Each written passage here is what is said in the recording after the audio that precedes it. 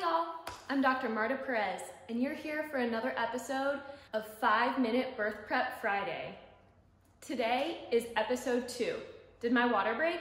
In today's episode, we'll go over 3 things. 1, what is amniotic fluid? 2, when will my water break? And number 3, what to do if my water breaks. So let's get started. Part 1, what is amniotic fluid? Amniotic fluid is a very proteinaceous fluid that is actually created by your baby's urine. That's right, amniotic fluid is all just baby pee. The next question is, why doesn't amniotic fluid build the whole time throughout pregnancy? Well, there's some complex balancing mechanisms. Part of it is actually that your baby swallows the amniotic fluid, so it goes into the gut and gets back absorbed. And then finally, there's a little bit of fluid balance that takes place at the placenta versus your circulation edge. So that's how amniotic fluid is created and managed. We can measure the amount of amniotic fluid by measuring the size of the pocket, one pocket, or multiple pockets at different times during pregnancy. When there's problems with the amount of amniotic fluid, too little amniotic fluid is called oligohydramnios. When the amniotic fluid level is very high, it's called polyhydramnios. What is the amniotic membrane? So the amnion is the fetal level and the chorion is the maternal level. Those things fuse in the first trimester and become one membrane. As pregnancy gets further along, pressure from the uterus, as well as some protein changes that break things down towards the end of pregnancy, make that membrane a little weaker. It can also be made weaker by things like infections, etc. Part 2. When will my water break? So I don't know about you, but before I became an OB-GYN, I was always seeing on TV shows and movies that pregnant women would be going about their business and then all of a sudden, but actually someone's water breaking before they start going into labor only happens 8 to 10% of the time.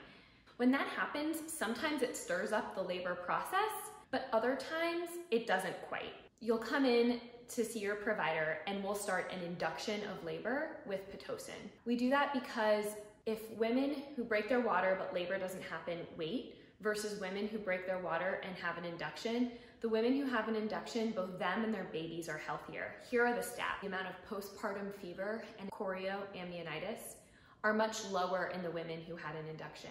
Also lower rates of your baby having an infection or being admitted to the NICU, and there's no difference in the C-section rates. Another term is Arom, A-R-O-M, and it means artificial rupture of membranes. That means your doctor or provider actually helped break the membrane layer to rupture the water. Why would your doctor or birth provider do an Arom?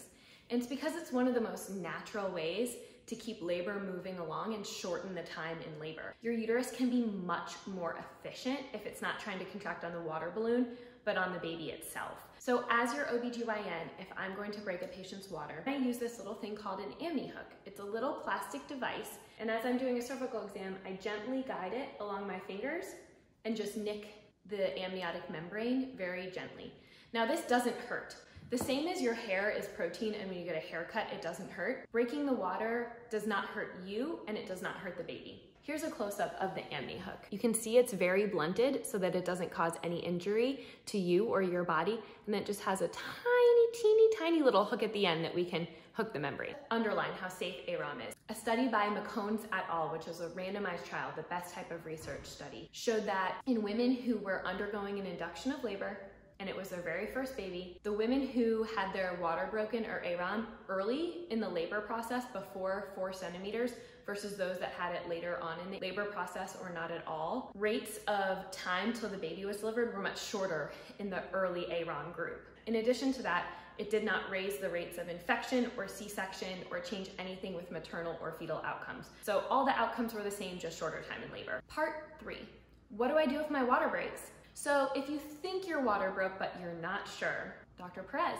why would I not be sure? When you're full-term pregnant, there's a lot of leakage of urine that occurs. And sometimes when the water breaks, it's a big splash. But sometimes it's just a little bit of fluid. And it's totally normal to have a lot of discharge at the end of pregnancy. So it can be hard to tell, and that's okay. But if you think your water broke, when you come in, these are the tests your provider will do. They will do a pelvic exam with a speculum. While the speculum is in the vagina at the cervix, they'll look to see if there's pooling of the clear amniotic fluid. They'll collect a little bit of any fluid or discharge they see, and they'll do 2 tests with it. One is called the nitrazine test. Nitrazine is pH paper. The vagina should have an acidic pH, but amniotic fluid is neutral, so it'll look more basic on the pH. The other test they'll do is called ferning, where they'll put a sample of the fluid on a glass slide and then actually look under the microscope to see if there's ferning. Ferning happens because the amniotic fluid is full of proteins and salts, and when they dry, they form this like beautiful fern picture on the slide. Here's a picture of it. The final thing is that I've been talking about rupture of membranes at term, which is 37 weeks and beyond. If you are before 37 weeks of pregnancy, I want you to go see your doctor right away. Thank you so much for joining me for episode 2 of 5-Minute Birth Prep on Friday. We covered everything about breaking your water. If you want to know more about going into labor, check out episode 1. And if you're interested in more information about periods and birth control and everything not related to actual labor, check out my Instagram because I cover all of that there. Don't forget to subscribe and tell your friends and families, and I'll see you next week.